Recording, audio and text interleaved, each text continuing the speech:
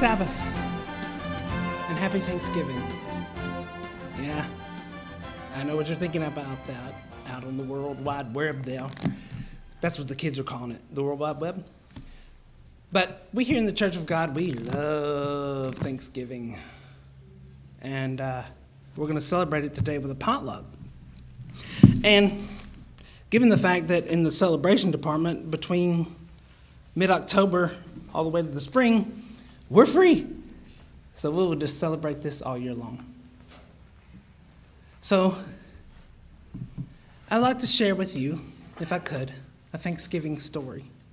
I think it is. I want to introduce you to someone that I think you'd like to know by knowing her life story. You probably won't need your Bibles too much for this. And at the end of it, I probably won't make any grand points, because any points I would make about this girl's story would just be banal and pointless. This girl's story is current. She's 30 years old and she lives in the United States. And her name is Youngmi Park. Youngmi Park. It's spelled Y-E-O-M-N-I, but it's pronounced Youngmi. And she lives in the United States right now. She's married, has a baby. But Youngmi's story starts out in North Korea. North Korea. Yeah, I perked some ears just saying the words, didn't I? The little rocket man himself. North Korea. She escaped from North Korea, goes to China, goes to South Korea, and ended up in the United States, where she's currently an activist, and she gives speeches about what's happening in North Korea. And I want to share with you her life story, but I wanted to tell you the ending first because I want you to know this is a happy story. It's a story of triumph, and it is certainly a story of Thanksgiving. But I do have to begin with her life in North Korea.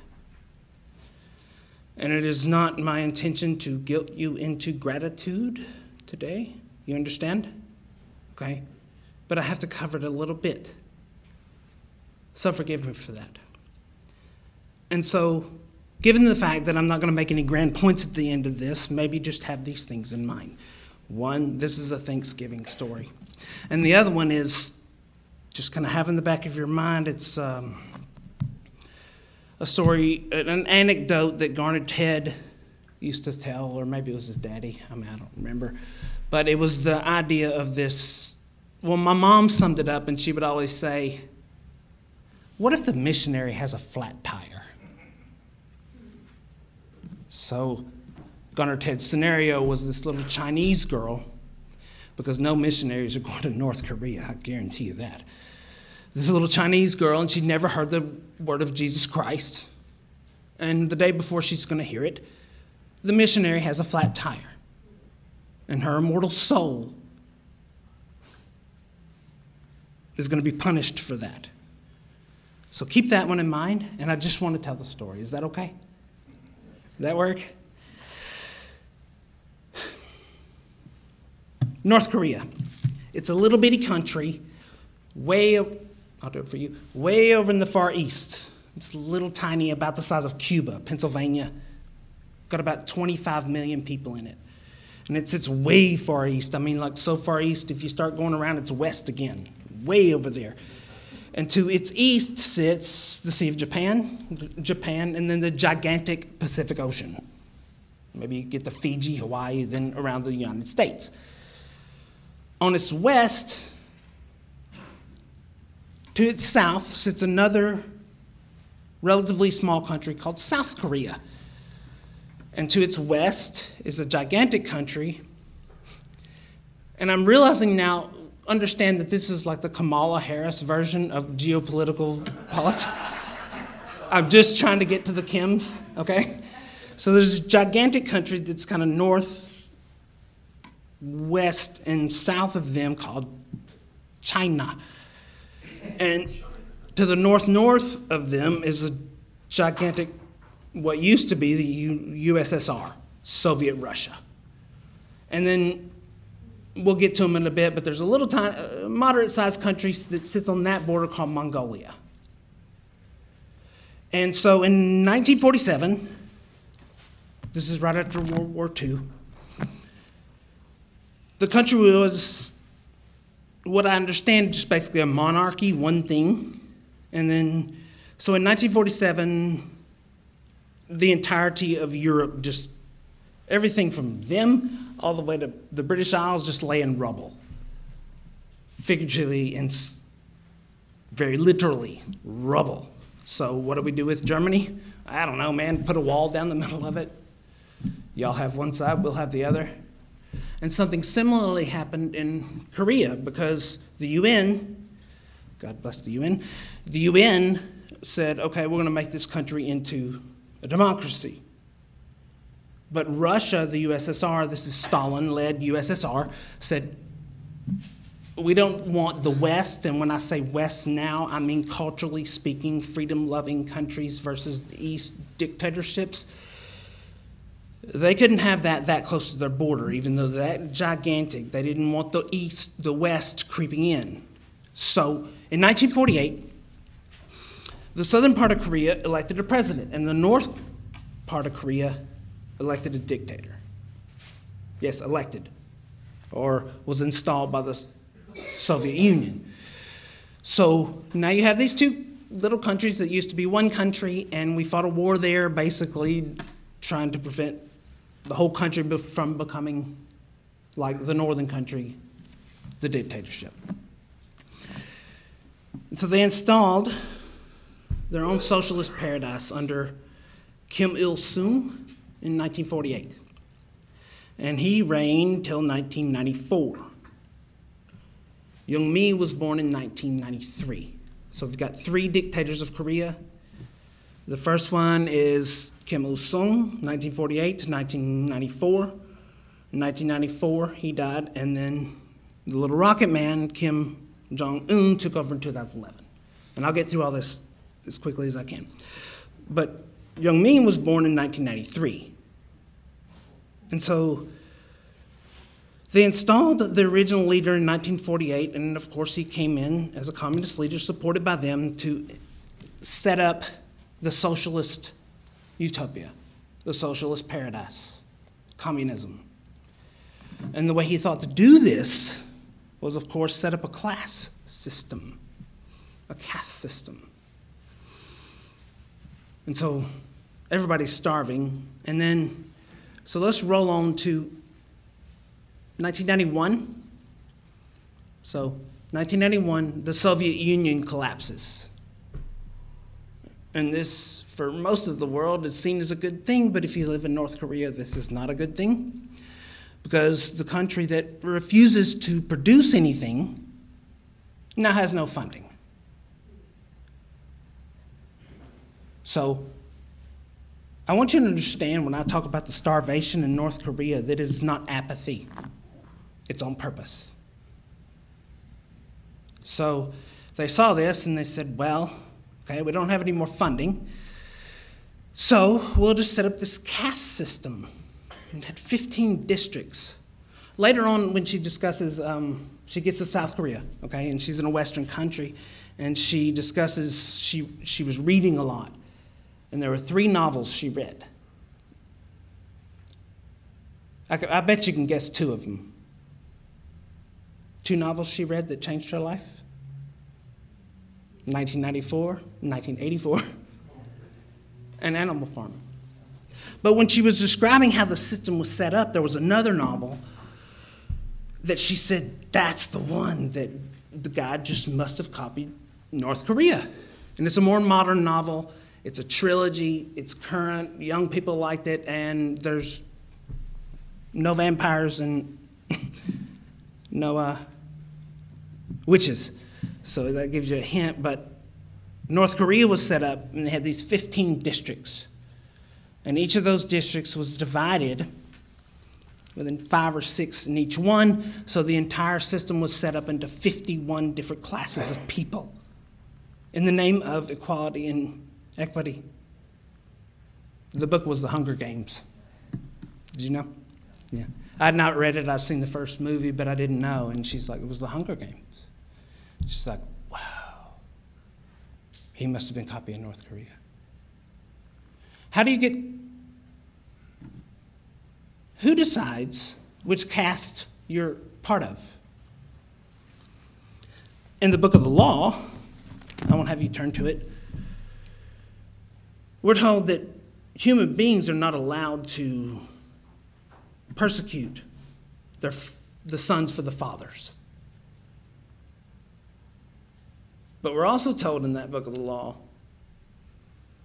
that specifically when it comes to the second commandment, that somebody is allowed to persecute those generations for 3 and 4 and 5 generations. And that's God. Which category do you think Kim Il-sung put himself in? So, what is a crime? What would get you committed to one of these lower caste systems? Because the upper ones, they were provided food, but the lower ones weren't. What gets you in there? Can you climb castes if you marry? No, you can only go down. You can only marry down. And the thing that gets you put in that caste system is because your great aunt's, uncle's, cousin's neighbor said something about the fact that schoolwork in North Korea was silly. Thousands of people murdered for that. Literally. And schoolwork, and we'll get to the propaganda, but schoolwork in North Korea, they did have schools, but people, they had math problems like if you kill 4 American bastards, if you have 4 American bastards and you kill 2 of them, how many are left over? Everything she saw, everything was hunger and death. Now, she had a lot of it. That was it. That was the only life she knew. It's very cold in North Korea. I wouldn't have thought it, but it's cold, like highs in the summer of 60. Cold. So, in the summers, your diet as a citizen of one of these lower classes meant that you ate flowers. Grasshoppers were your main source of protein. Then you moved into the fall where it was more like if you could catch a rat or a snake. It's a good story, I promise. And then in the winter, maybe you could have some frozen potatoes, and that would get you to the spring, which we view as the season of life, and they called it the season of death because nothing actually grew until the summer.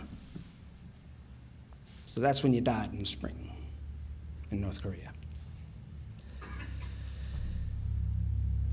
They had collective farms. You're required to work at them. But a funny thing about these community farms is that 98% of the produce went to the regime and 2% went to the farmers, members of the party. Well, as you may have noticed, that adds up to this communal farm, 100%. No food for the people. You work all day in these communal farms.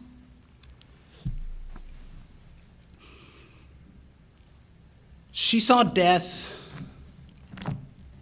You wouldn't think this woman, you would think that her vessel's ice water ran through them, like she couldn't get emotional about anything, right? And she did describe something that she got emotional about, or she did multiple times. And it was a image she saw of hunger. And it wasn't the image itself, it was her sadness over how that little girl felt that day in seeing this image. So there's 3 stages of hunger they would describe in North Korea.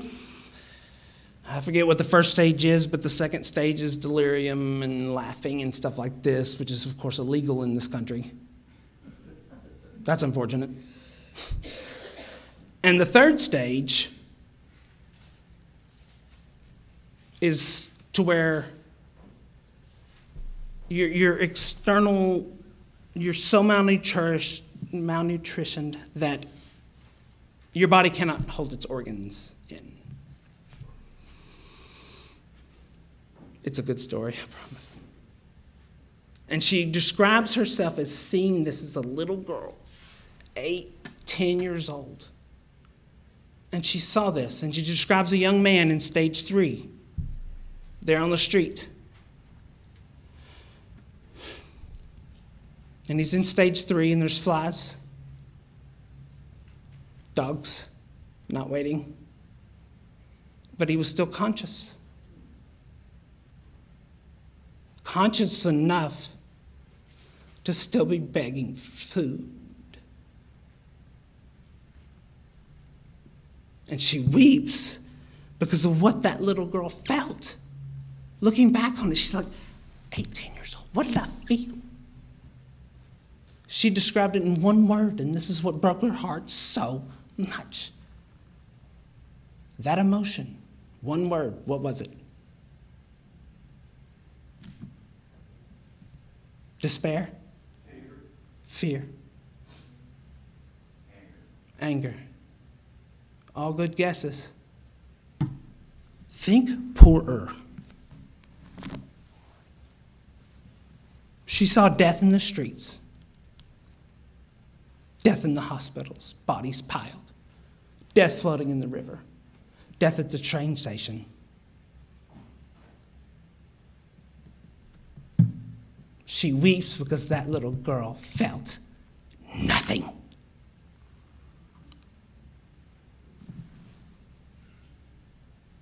Nothing. This is their world. They don't have the internet. Not only are they starving into death, slavery, you keep the slaves ignorant. She'd never seen a map of the world. She thinks she doesn't know she's Asian. She thinks she's of the Kim Il-sung race. Kim Il-sung race. That's her race. She's heard about Americans because they don't have pictures, of course, but they have these paintings of them, and they are long-nosed, green-eyed reptiles that rape women in South Korea. And when I say cold-blooded, I don't mean like vicious. I mean, they think they're actual reptiles. Yes. This is her knowledge. She describes a scene later in South Korea, and I will get to that, I promise. But she describes a scene where she was experiencing freedom, and her mom was there, and she had brought one of her white friends. And her mom kept touching her. She got a little drunk. She kept touching her to make sure her skin was warm. This is what they lived with. There's no concept of anything at all. So she escapes to China, but she would reject the word escape. There's no escape. There's no word for that. There's no word for love, as you would have it for another human being. The only word love you see is in the written form for the leader. There's no word for compassion. There's no word for any of those nice things. And you know what else there's not a word for? Any of the bad stuff. There's no word for depression, despair, pain, because how could you possibly be depressed in this socialist paradise?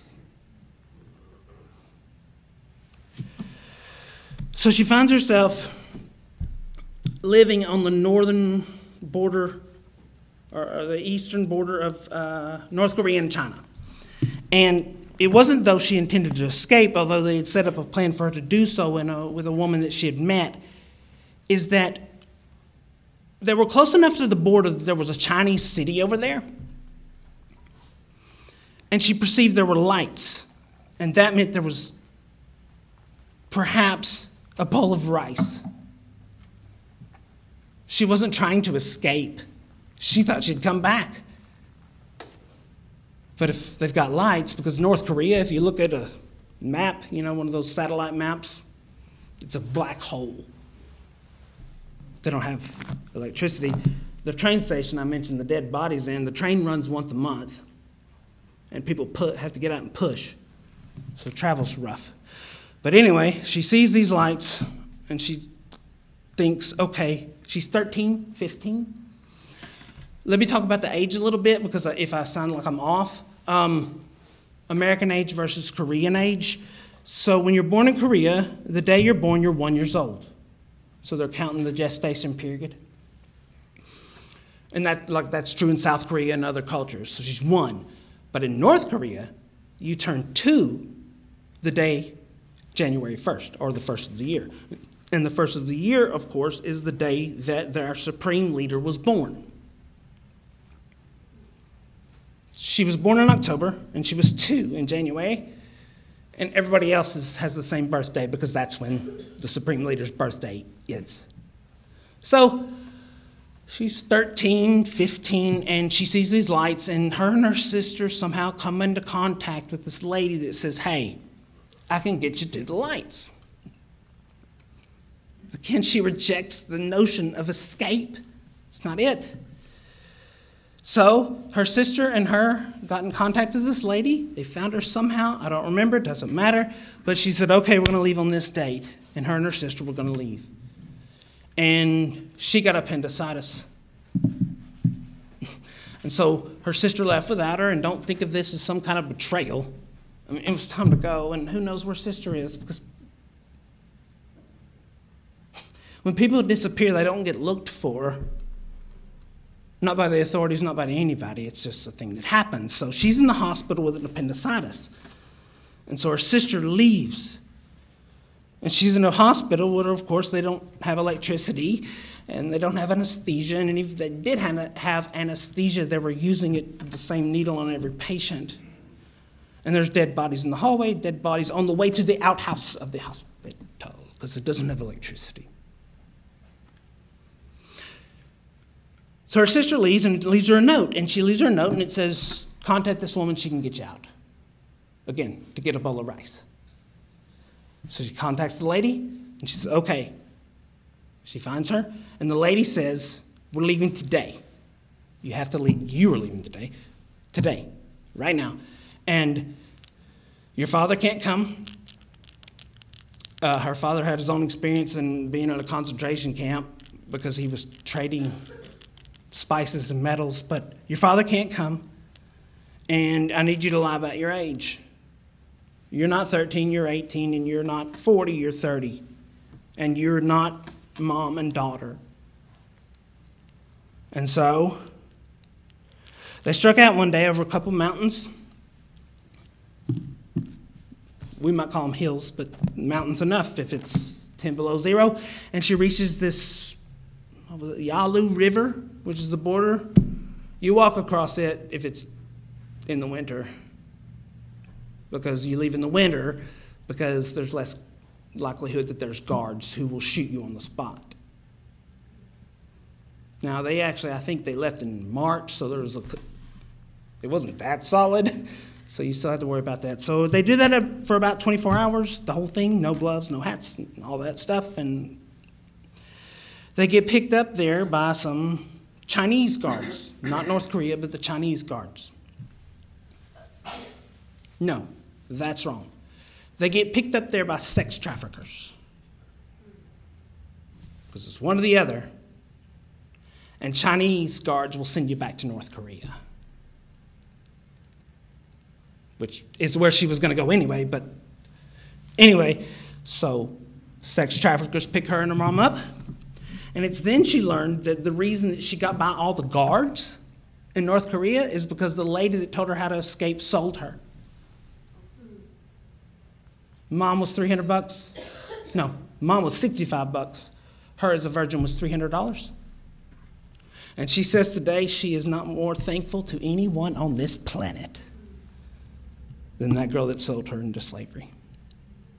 It wasn't easy from there, though. So they're sold into slavery, and I'll spare you some of that. You know what it is. She learned what sex and rape was by seeing it with her mom. And it's not like she went, oh, that's what that is. She learned later, oh, that's what that is, and that horrible thing you saw was it. And, of course, she learned on her own about that. So she saw that because her mom gave herself with the first traffickers. And so she avoided it. Her mom gave herself up. And that's where she saw it. And you get there, she's there, and they're doing the whole thing, like checking her teeth, looking at her in this little house. And so here are your options. They don't have to force you into sex trafficking. You can do this, or we could turn you over to the Chinese guards, or you could go back to North Korea. And so it's kind of like, she would say today, if you have the choice, never choose starvation. And so they're sitting there, and there was one thing she saw. So the first thing she saw that was weird and different, like an object, where she started telling her mom, we don't need to go back to North Korea. No, let's stay. Let's stay. And the thing she saw there, this is in China, in a little private house, was a trash can. She didn't know what it was. Now, when I first heard her say that, I thought, oh, right. The government doesn't provide trash cans, and people can't afford trash cans. She lives in a filthy, filthy country with trash all over the streets. That's not it. That's not it. Think poorer. She didn't have the concept of trash. So the lady told her, she's like, when you have something in your hand that you don't need anymore, you could discard it there.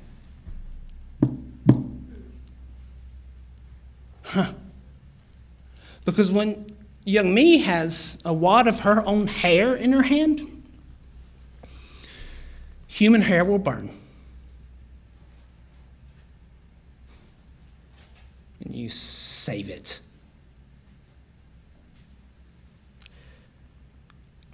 They had poop wars. Her words, not mine. Poop, that's what I said. So the government, with their communal farms, they don't produce any fertilizer. So your family might be required at the end of the year. Yeah, you don't have taxes in this socialist paradise, but we're going to need 1 metric ton of poop from you. Now, I know you don't eat, and so that means you only poop about a couple times a month. But we need it. Or you die, your family dies, 3rd generation. So she describes it as poop wars. They had outhouses, you locked them, you would die. They went to school every day, and if you weren't assigned a job already, you spent your afternoon looking for poop.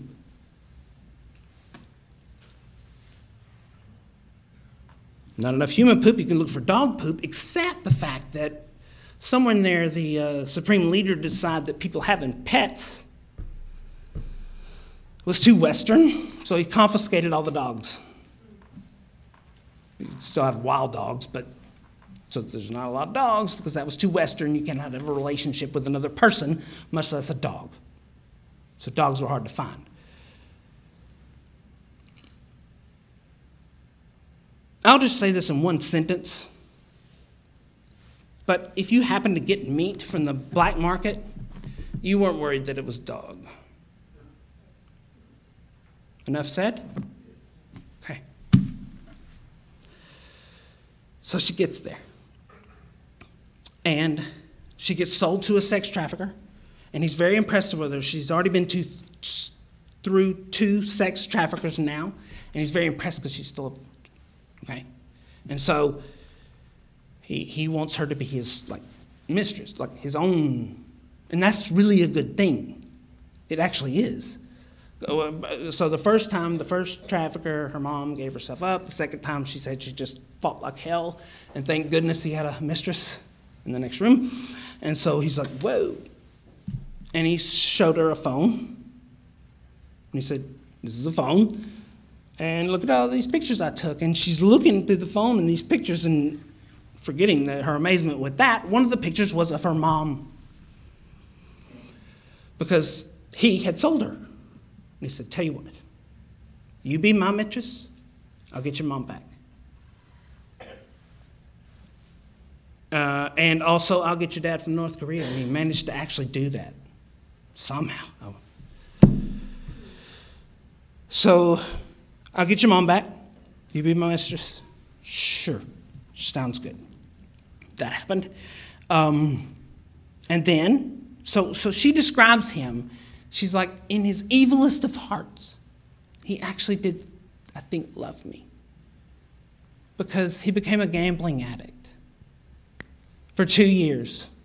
And he couldn't feed her anymore. So he freed her. So now she's a free girl in she's a North Korean girl free in China. Occupation-wise, you go to the streets, you go to a webcam. At least with the chat room, you don't have to touch people, so that's what she did. In the chat room, she met up with a lady, a similar situation, and she started telling her about South Korea.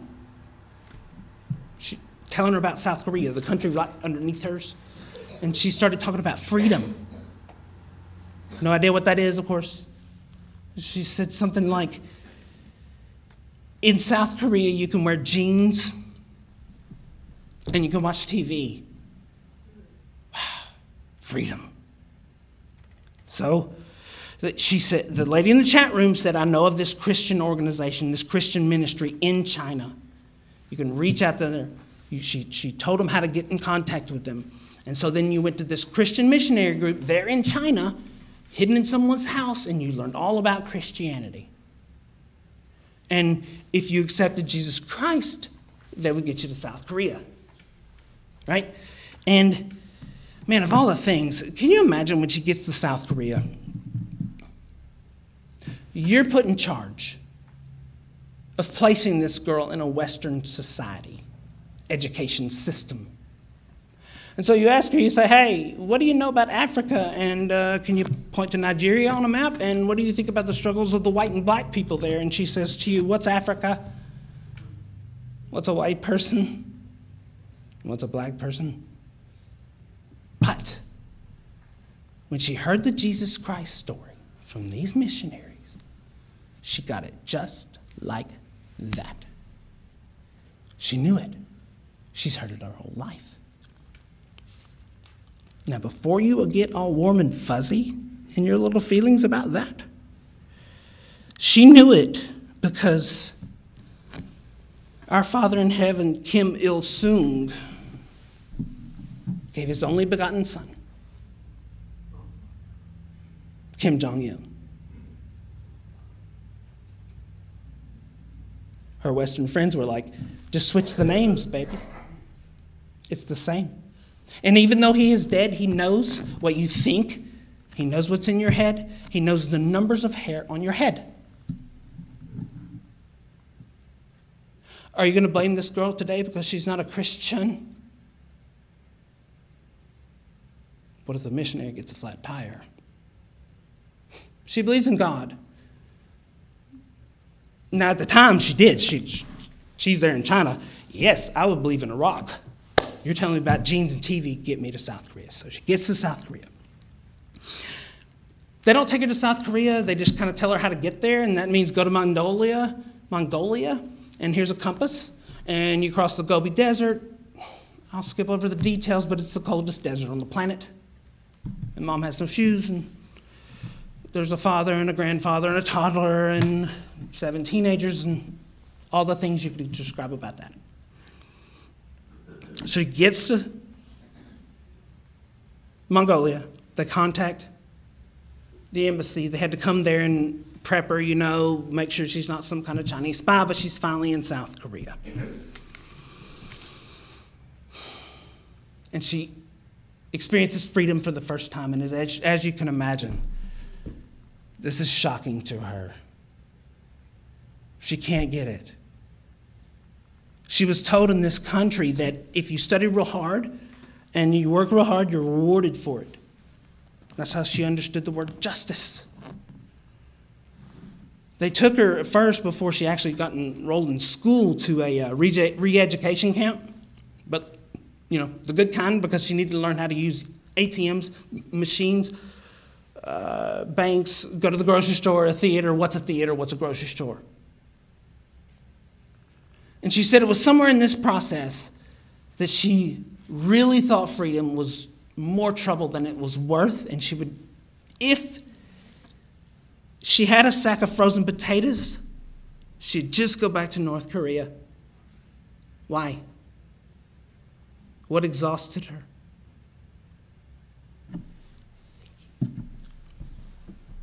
I don't understand. These people think all day long. They're asking me what I do with my life, what courses I want to take. Can't you just tell me? I can't. Have a mayonnaise? I can't. If I could just eat, I'd go back to North Korea where they would all tell me what to do. But she started to learn about freedom, and she started to get a taste for it in South Korea. Although South Korea wasn't all that great either, because they're a very, very racist country, unlike ours. They love their Western dollars, but evidently they don't like North Koreans. And how do you tell a North Korean? Well, you can hear the depression and the despair and the weakness in their voice. And they're on average 3 to 5 inches shorter than everybody else in South Korea. Malnutrition. So she experienced some racism, but she got a job she worked in a dollar store. And one of the fun things that you might imagine is when was the first time this girl ate until she felt full? Right? She used to play this game with her sister, and then it would be like, how many pieces of bread can you eat? Oh, I can eat 1,000. Oh, I can eat 10,000 more pieces of bread than you. Whatever you say, it's more. And the first time was actually in China, and she discovered that you can't eat that much. You've been 24 hours without food, and you think, man, when that sun goes down, it's time. Honey, do you want to eat at Ryan's tonight? No. I'm going to tear that buffet apart. They're not going to even have a buffet the time I get there. And then you eat like 2 sliders and a French fry, and you're like, whoo. So she's used to food that doesn't have fat, doesn't have spices, doesn't have any of those things. So it took her several years to get used to even eating a hamburger. When she first came to South Korea, here's another one. What if the first time you were given the option of having any food you wanted? The most delicate thing. The big delicacy that you could possibly imagine. And she was asked, what do you think it was? Guesses? Good guess. It's about that big. An egg. She asked for a boiled egg because it's the fanciest thing she could possibly imagine. And she ordered as many of them as she possibly could, and apparently the limit is 5, because she couldn't eat more than 5. But that was what she ordered, was a boiled egg. What about the other Western foods? Can you imagine how heavenly? Any soft drink likers out there? You like the soft drinks, the Coca-Cola, the Dr. Pepper? Oh, just a big old 12-ounce can of goo filled with acid and sugar and carbonate. Oh, man, on a hot day. Whoo! Yeah. It must have been heaven in her mouth. She said, it was like fire in my mouth. I never had a bubble in my mouth before. She's like, they're pounding the back of my throat. I was like, what is happening to me? She's like, can you imagine the first time I tried champagne? Alcohol. They had alcohol, of course, in North Korea, thick, nasty stuff, but she never really tried it. Her first experience with wine, I'm jumping ahead a little bit here, but this is when she's in the West, and she became an activist, a speaker, so she's kind of a public name. Her first time to taste of wine at a wine tasting event in Napa Valley, California. Can you imagine? Can you smell the oak and the nutmeg? They asked her to go to Burning Man while she was out there, too. She said, no, I'm not doing that. She also describes in California going to like the French Laundry restaurant. It's like a big, high-end, organic restaurant where they took her out and showed her, here's why it's $500 a plate, because it all grows directly out of the ground. You're like, well, that's what we had in North Korea. I just want portions.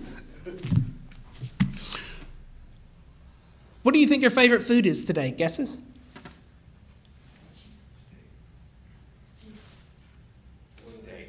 No, I heard it. I thought steak. Good old steak. She'll eat it every day because cows have more rights than her in her country.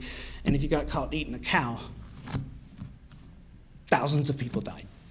Generations, generations, generations. So she eats steak every day, not only because it's the most delicious thing she ever put in her mouth, but because it's like a big middle finger to Kim Jong-un, which she learned in South Korea. To her surprise, the first time she'd seen not but the other one, she learned that our benevolent dictator is fat. Because she thought he was starving too. On January 1st, she would say his birthday. She's like, please, dear leader, eat something so you can feel better. And he weighs 308 pounds and he's 5'7". She's 5'4" and weighs 114. This is what she thought. This is what her concept of the world was. So, moving along here, she became a speaker, an activist. She was big into education, man. Once she got on it, within 1 year she got her GED. She read 100 books, learning English at the same time and learning to read, and read 100 books. And of course, she has a reading list, and she went to the first one she saw, which was the shortest, Animal Farm. Oh. Right, so if you haven't read one of those two books in a while, and don't say I read them in high school. If you don't have time to read 1984, Animal Farm is 80 pages long. And so she read that, and she started giving speeches. However that happened, and she ended up in Dublin, Ireland, giving a speech there. And someone heard her speech, and they said, you need to write a book. We're going to hook you up with an agent in the United States. We'll get you with the agent. And she got hooked up with the agent, and then she ended up moving there to the United States to write this book. That's how she got here. Her agent lived in New York City. Let me pause just a second. She got to come visit the United States previously, but she just never thought she would have the money to actually come here. And she came here for 12 weeks on like a missionary outreach program in Tyler, Texas, for 12 weeks. But she, again, never thought she could actually live here. And to me, showing up in East Texas and then coming back and you're in New York, that's kind of like when the explorers came and they landed in Jamaica, and then everybody else came back and they landed in Massachusetts. They're like, what? This is not what you told me about. But anyway, so she winds up in Freak Show Central, New York City. They literally drop her off on Times Square at night. She didn't get mugged. Not yet. That happens in Chicago. But the thing she was so overwhelmed with was the light.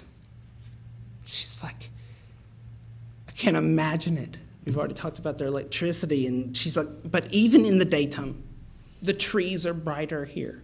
The sun shines brighter. The sky is bluer and brighter. And so she gets there. This is about October. It's around her birthday, so she's 23 years old.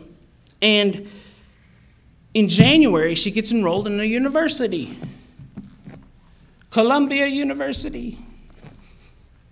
In 2016. Now, you remember 2016. The wokeism has been boiling for about 4 years, and now the orange man is in the White House. So they think they have every opportunity to just destroy this country. So she signs up for a humanities class It would be a humanities class. And she has to go into sensitivity training before the class begins. And for example, they said, well, young Ming, what do you think it means when a man holds open a door for you? She said, well, it sounds like a sign of decency to me. I said, no, you have been brainwashed. She's like, yeah, I know. That's what I'm trying to get out of here. But that's white patriarchy. That's evil. Capitalism is bad. What she knew about South Korea, the white capitalists that ruined everything, that's what she was hearing again. This whole self-reliant stuff, it's part of the patriarchy. The white man will bring you down. She got here and she had a kid and she married an American, white man. And she said it was the greatest thing she ever saw in her entire life is seeing her son's birth certificate beside a white American name with an American birth certificate. And she learned at Columbia, she's like, so he's half Asian, which means he believes in meritocracy and hard work, which makes him the devil. And he's also half white, which makes him an oppressor. So he's doomed. That's what she learned. Her son was doomed. He was an oppressor.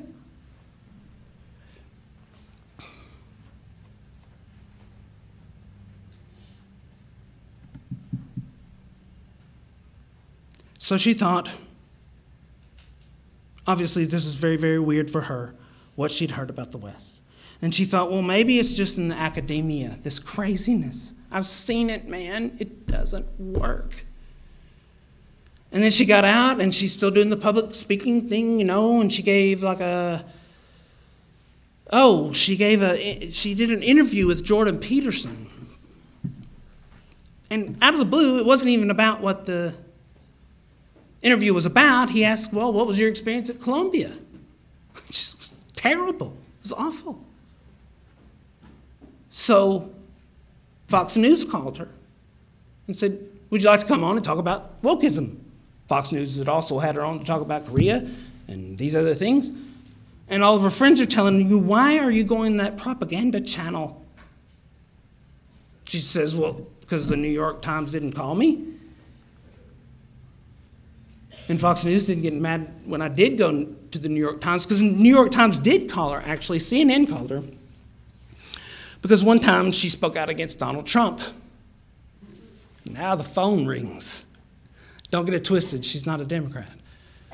She credits Donald Trump between making the connection between China and North Korea is the reason that nobody in the West cares. Because we got cell phones and all the rest of it. And China is interested in supporting North Korea because of not having the West and because of sex trafficking and organ trafficking and all the rest of it. And we and LeBron James need our cell phones. So that's why you don't know anything about this. And so she got asked the simple question about the wokeism and what she was seeing on college campuses, and she said she made a comment about it. And now she went on Fox News, but later she said something about Donald Trump, and now they want to talk to her. And her only statement about Donald Trump was he was going to sit down with Kim Jong-un without preconditions. Which, think of it what you will, but from her perspective, yeah. But they invited her on for that. They did not want to hear about Korea. They did not want to hear about China.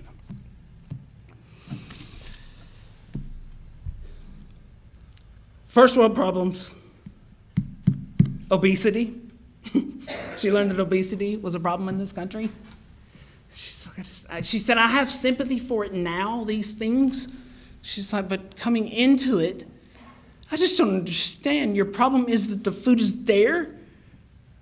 Well, you just don't put it in your mouth. I don't understand. It's too much. That's your problem. She couldn't fit these things into her head. She lived with some New York roommates who would call her crying because they went on a date and their boyfriend didn't call them back. I'm sorry that that's happened to you. So it took her a little while, and she's like, yeah, now I get it. I get it.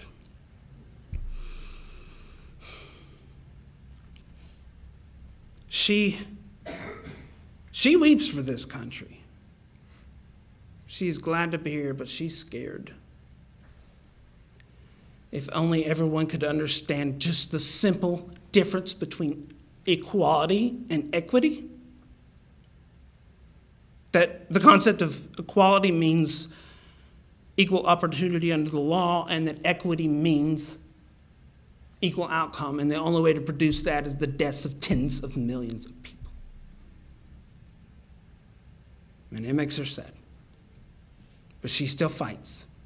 Because she recognizes something in this country that, my goodness, not even us can recognize. Freedom is the exception. This is not normal. This is not normal human behavior. We know why it exists. Because of God's promises to Abraham. While we were chosen to be born here and young Mean wasn't, well, I don't know, man. I guess you just have to chalk that up to none of your business. But you can be grateful for it, and you cannot see it destroyed. How do you do that?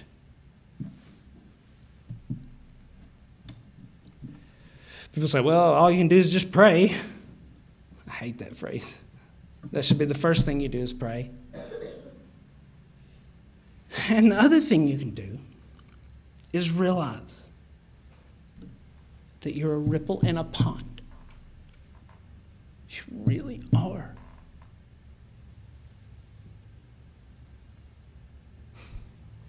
You can keep God's commandments as best you can. You don't think that'll affect the world? It will. More than you could ever possibly know. You're on the internet. You probably have 1,000 friends. Not that you're out there bragging about it, just you know what the commandments are. You know they're good for you. They know they're good for society, and you could just try to keep some of them. It was Garnet Head. Maybe it was Herbert, I don't know, I'm mixing them up. That talked about this scenario where, what if you lived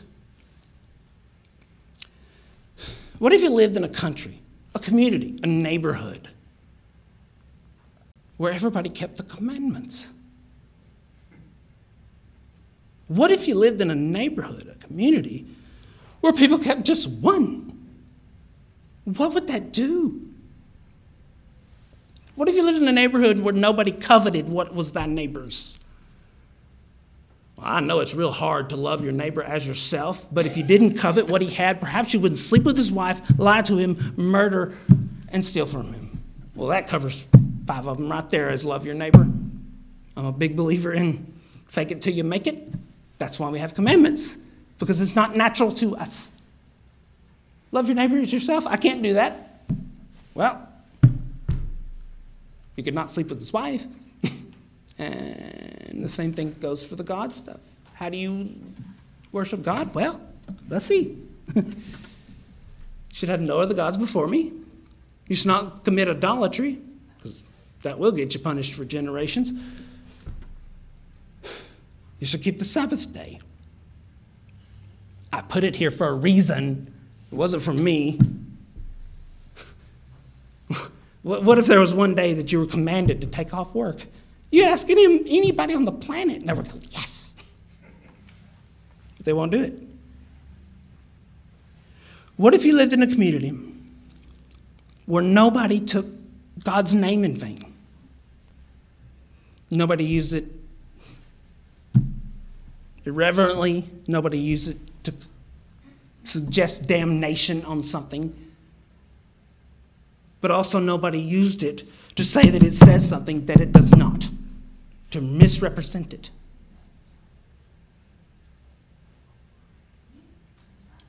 What if you lived in a country where people said, God bless America, God bless our troops, and in God we trust? They didn't take those words in vain. Happy Thanksgiving. encourage you to go look her up. You will waste your whole Sunday tomorrow. It's fascinating. There's all kind of interviews out there. She's on Fox News, everything else. She does an interview with Jordan Peterson and one with Joe Rogan. I would suggest the Rogan one because he's like a stand-up comedian, so he doesn't want to spend the whole time diving into the depths of her. You know, it's a little more fun. The Jordan Peterson one, he's a clinical psychologist, so he loves getting in the dark corners. You know, there's a lot of crying. But you will be better off having known her. Happy Thanksgiving.